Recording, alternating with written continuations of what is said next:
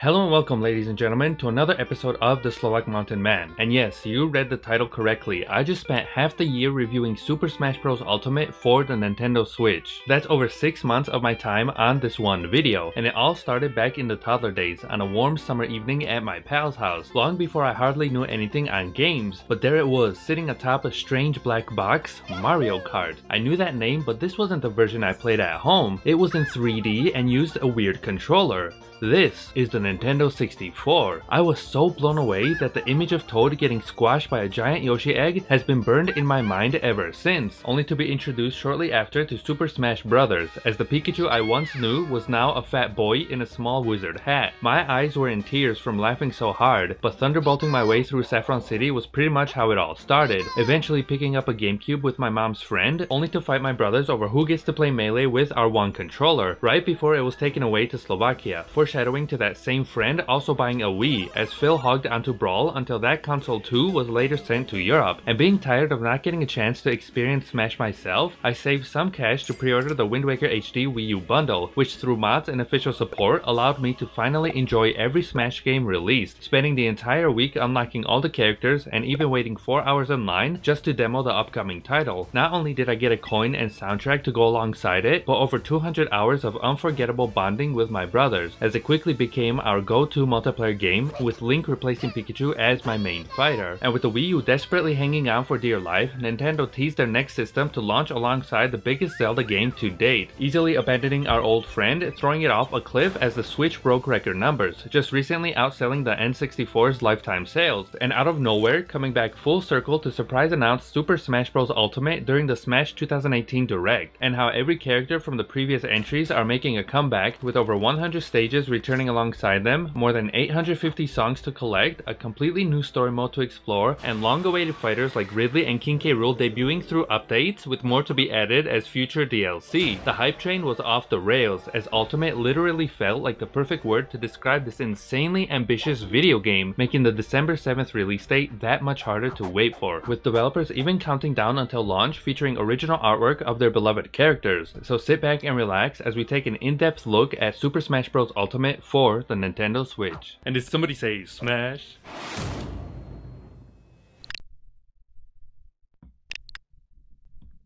September 7th, as 9 months now that I've been working on this one video, with that intro alone taking about 3 weeks to finish, and even more animations sprinkled throughout this review.